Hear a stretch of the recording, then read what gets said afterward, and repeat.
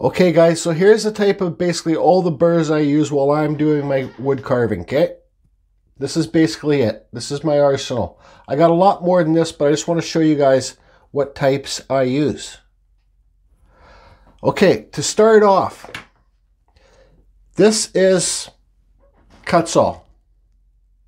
Those are that's the brand that I use, okay?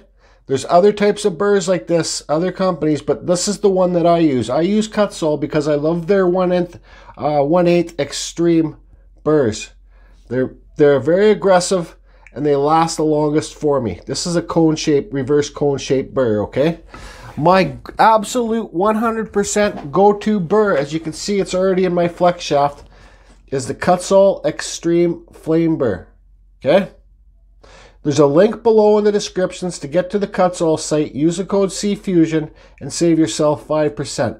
But I suggest this burr, guys. It outlasts all the other burrs in my opinion. This is the 1/8. Anything that goes inside your Dremel or a rotary tool, smaller rotary tool, is basically the standard is a 1/8 that fits inside the collet. You can get other size smaller collets, but the standard is the 1/8. Okay? So this is my favorite, the Kutzall Extreme Flame Burr, right there, already on my Dremel flex shaft. Here's some other Kutzall bits. This is the cone shape. This is the, I don't know the names of these. I know the name of this. This is the taper burr. Okay, look how aggressive it is, guys. So be careful when you're using these. This is a less aggressive one. I haven't even used it. It's brand new. So if you guys go on the Kutzall site and you're looking for less aggressive ones, you can get styles like this in all shapes and forms, okay? Here's the same style that's already been used. But it lasts me a long time, guys. It really does, okay? So those are the Kutzall bits. I'll be doing a cut with my flame burr just to show you guys how aggressive it is. These burrs here, these are aluminum cutting burrs, okay? When I use these burrs, I use these for hardwood, okay? Or if I'm cutting stone or antler. Okay, these are aggressive burrs, but they're smoother cutting.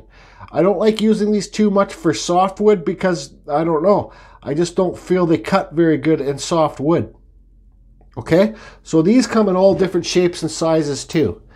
This is what I use to do my beard hairs. I use this on edge. I cut like this. On edge, okay? That's what I use to do my beard hairs and other fine small detail, kind of trying to make like animal hairs or whatever.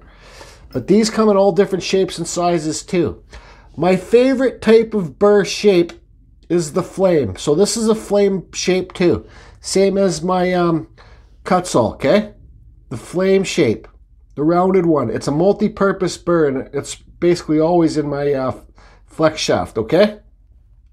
So you guys get these burrs. Everything, all the burrs, the descriptions are going to be below to get to this burr on, sorry guys, damn it, on Amazon.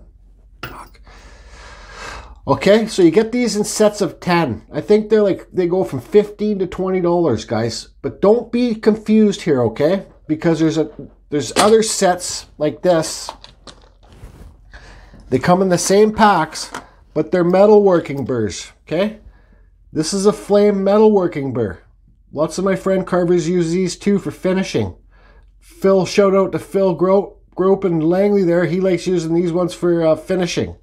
So this one's not aggressive, this metalworking burr, and they're cheaper. These, you can get these from like 12 to 20 bucks on Amazon. But these burrs aren't as aggressive as the aluminum cutting burrs. The one on the right, where I'm tapping my finger, that's aluminum cutter. This one's a metalworking burr. Sorry guys, I should have had brand new ones out so you could see. Okay? Both these burrs are good. And look how many burrs you get for $15 to $20. You get 10 burrs. Okay? So aluminum's the harder cutter. The metalworker's the softer, more for detailing. Okay? But I only use these on hardwoods, guys. Or bone or antler or whatever. Okay? This is a metalworking burr set too, guys. Okay? But these burrs are smaller. I believe they're the metalworking burrs, or they're mixed. But you can see the size difference, okay? These are great for when you're doing detailing, guys. Okay? The link to description below. God damn it, I'm having a problem talking today. The description to these is listed below. Okay? So there's the burr types. Those are the burrs that I use. You guys can use whatever you want to use. I'm just suggesting what I like to use. I'm showing you guys what I like to use. So then you get to diamond burrs, okay? These are diamond cutting burrs. These are really for detailing, guys. Just Carve Rob over at Just Carve Rob. You might want to check out his YouTube channel. YouTube, Just Carve Rob. He likes using these diamond burrs, okay? So you can see, here's a diamond burr right here. And again, it's in the flame shape. It's that rounded shape. That's my go-to burr right there, guys. Sorry about my bloody fingers. Okay, so you get these sets. You can find them at your, I don't know, we have like Princess Auto here. You guys have, what's that name of that store? I can't, Harbor Freight you guys have. You guys can get these for like 10 bucks. Look how many burrs you get, okay? These are disposable burrs, guys. When they wear out, there is stone that you can get to clean them. And also another thing too about these burrs, guys, these diamond burrs come in different grits. So, but that's for really, see, 2 different colors, 2 different grits, I guess. I don't really pay too much attention to the grits because, well, it's just, then you're getting down to like crazy. This is the different type of grits, I believe, is for jewelers. So, okay, so sanding. You guys can go to my playlist. You can see how I make these flap sanding discs. This is a Dremel bit. The metal part's Dremel. It's got a little flathead screwdriver in there, but look at my playlist. It just says flap sanding. And this is Emery cloth. This is my go-to for sanding, guys. This one's worn out. Okay, but don't use belt sander cloth, Emery cloth. Okay, don't cut up your belt sander. That stuff's too thick. You have to get the stuff that's thinner and softer. And also, I bought a box off Amazon. I tested it out. I give it a rating of about 70%, but I do suggest it to the new carver. So you can look down below in the description below too. No, I'm not a salesman here, guys. I really don't give a shit. I'm just letting you know what works for me so I don't have to keep answering hundreds of emails about what tools I use. This is a bristle. Here's another shout out to Phil. He showed me these. This is a bristle disc sander, okay? So you get these on Amazon. I don't know if I'm got the code for that on my Amazon, but I'll try and put it on there. These come in different grits, okay? And you get them in packs of like, you get that set there, you get like 6-7 different grits and like 6 wheels each set. But why I like these too, because these shafts here with the flathead screwdriver, when all these bristles, when you run out of this kind of sander, you can use this shaft for your homemade flap sander, guys. I'm telling you, this, I hate sanding. I can't stand it, but this is a game changer to me, this sucker. Okay? So then we got the bigger, all these shafts are 1/8 inch to fit my what you can say Dremel or my RTX, guys, okay? Black & Decker. But then we got the bigger size Foredom. This is a 1/4 inch, guys. You know, you can see right here, these are all my Foredom bits. They're bigger than these smaller bits, okay? But we'll talk about these bits when we get the Foredom. But the Foredom, when you go to the 1/4 inch, you can basically get all shapes and sizes for the bigger bits too. Look, here's an aluminum cutter right here, okay? That's for the Foredom, 1/4 inch. Look, here's a metalworking bit, okay? Kutzall, aluminum, metalworking bit. You can get all the same sizes and shapes when you go up to the bigger Foredom too. This is for bulk removal when you're doing smaller carvings. Okay, so let's start off with the Kutzall and show how it cuts. Okay guys, this is a piece of Western red cedar, okay? That's all I had around. Wow, it's actually a nice piece of wood. Well, I'm going to start off with my Kutzall Extreme Flame Burr. Okay, Kutzall Extreme Flame Burr, 1/8 in my Dremel flex shaft, and I'm running it on the Black & Decker RTX, okay? So I just want to show you guys the cutting. Sorry if it's too loud for you.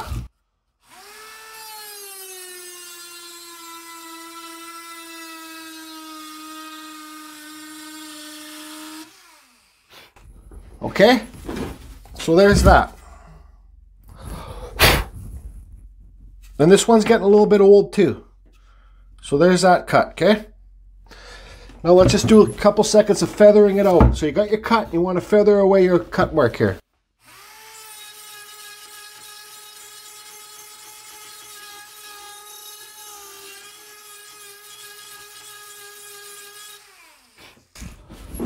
Okay, that's that. That's the Kutzall 1/8 Extreme Flame Burr. See how fast it cut. Very aggressive burr, guys. Okay, so now what we're going to go to next is another Kutzall burr here. Okay, so I got the Kutzall taper burr on here now. Look how thin it is compared to the flame burr, okay? Flame, Kutzall taper burr. This is what I do to make deep cuts. I use this burr. I make the deep cuts with this, then I feather them out with this. So let's get cutting. Sorry for the noise, guys.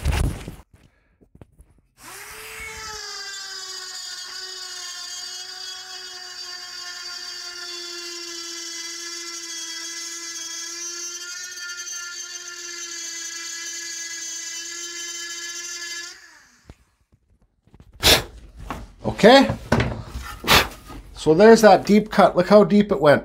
Let me put my, actually, you know what I'll do? I'll show you what I used to, actually, now I'm confusing myself.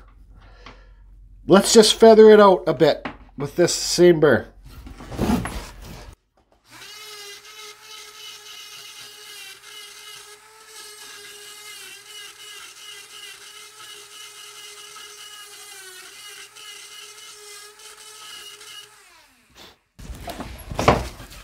Okay, so look how deep that went so fast, okay?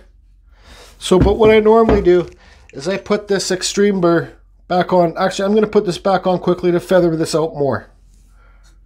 Okay, I got the flame burr back in there to do some feathering out right here.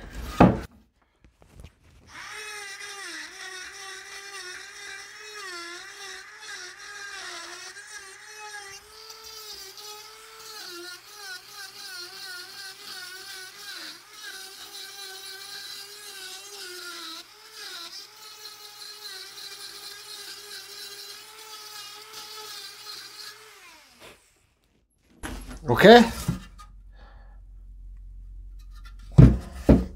so now let's do this. Let's use this this cone burr to clean it up a little bit. Okay, so use the more aggressive to do all the cutting, then clean it up with the not aggressive burr, guys. Okay, less aggressive cone burr on there.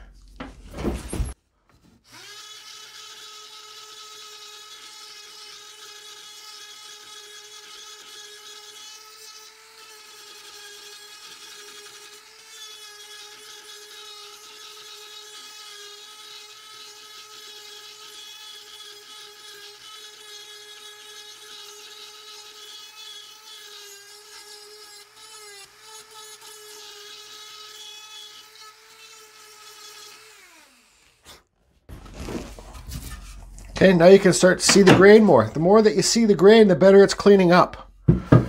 Okay, so now let's go over to the flap sander that I make. I'll hook up a new one. Okay, so here's the flap sander that I make. You guys, this is the box I got off Amazon. The description's, the link to get to this, description below once again. So this stuff, I just made it on my little flap wheel. I'm not going to clean this up that good, but I just want to show you guys how it works. If I can get to the right foot pedal.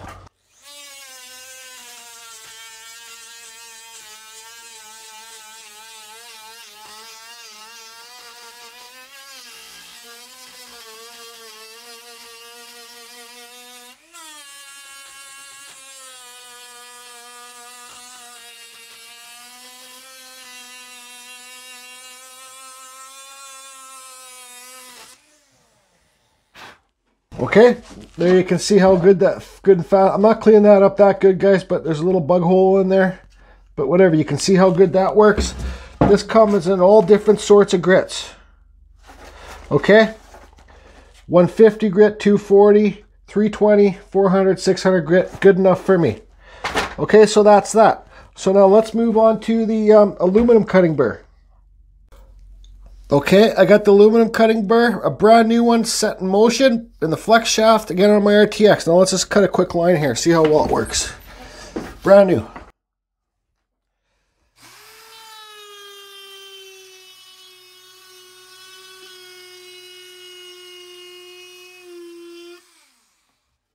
See? Not that aggressive. Nowhere near compared to the Kutzall. Extreme. But if this was hardwood, it would be aggressive. It doesn't work too well on softwood.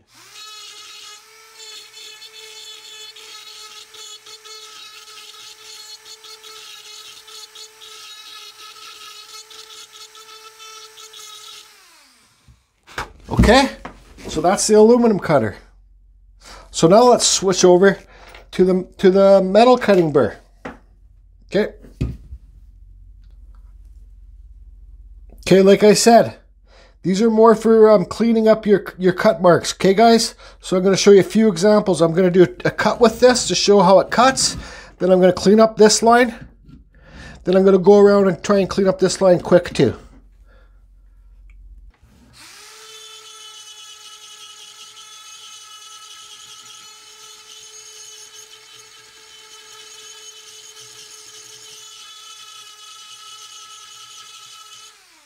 So right, let's try and cut a line with it.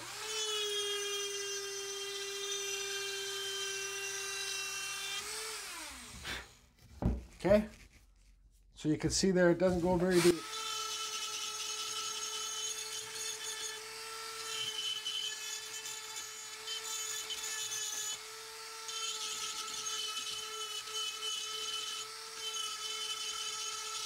There you go, guys. There's the metalworking burr. You can see how deep it goes. The aluminum cutter compared to the metalworking burr. This is the Kutzall taper burr. They all make a difference, guys. Okay, so let's switch over to our diamond burrs. Okay, so I got a flame-shaped diamond burr here. I don't like the ones with the pointy tips because it can, well, poke a hole in the wood, I guess. But anyways, so here's a diamond burr.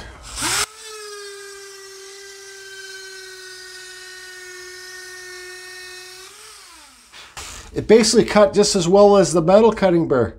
So, and these things work really good on hardwood, guys, for smaller projects, for shaping. So now let's kind of feather this out.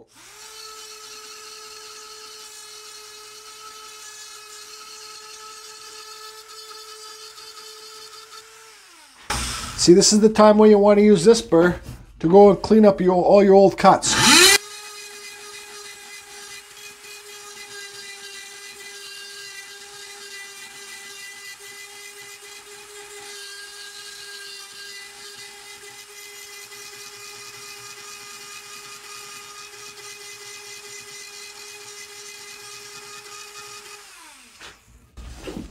See how nice and clean that made that? So that's the diamond burr. Okay, so now let's go to our little tiny detail burrs. Where are they? I'll find them. Okay, so here's a little tiny detailing burrs, metalworking. I got a little, this is a side cutter, so this is what I do little tiny beard hairs with and stuff like that. Eyebrows, mustache. So I'm just going to do a couple little cuts on this just to show you guys, okay?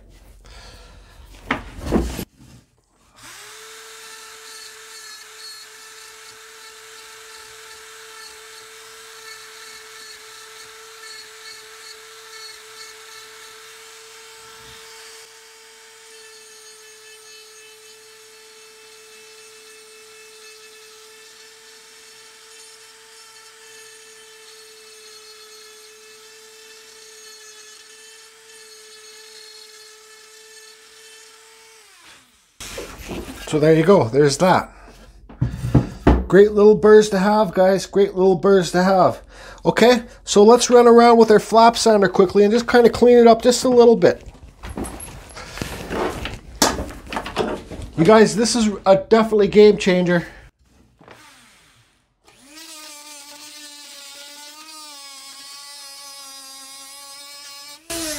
Okay, actually, you know what? I've already used this enough. Let's switch over to our little bristle flap sander disc thing. Okay guys, I forgot to mention when you're running your flap sander thing, don't run it at high speed like I did, because that's how it will blow apart real fast and you'll waste it. And you'll need to replace the sanding discs. So also these little bristle things, run these super slow guys, because these things will fly off if you run it too fast, okay? Little bristles on there, they'll rip off and waste your money. So but this is 400 grit I got on here, so I don't even know if it's gonna work.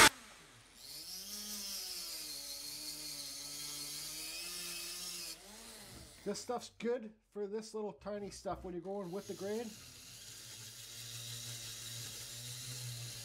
It gets right in there.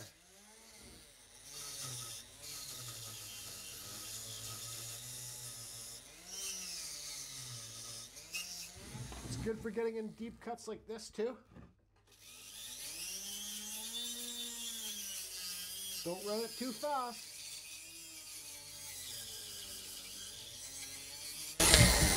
Like I said, I should have 80 grit on here. This is 400, so but the 80 grit would work a lot faster. So there you guys go. Those are the burrs that I use for the 1/4 inch rotary tool. Hope it can help somebody out there.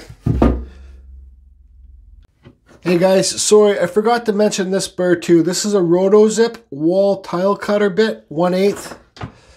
Okay. RotoZip, you can find this in your big hardware stores like Home Depot. Brand's RotoZip wall tile cutter. And I use this burr quite a bit for hardwoods and cutting deep. And yeah, so let's just do a quick example here.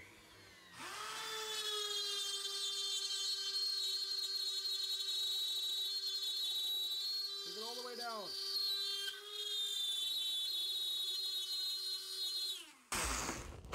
So you guys can see this is a very aggressive burr to do some deep cutting. But be careful you don't, when you take it all the way down like I did there, you don't get it stuck, because that will break your flex shaft. Let's feather it out a bit.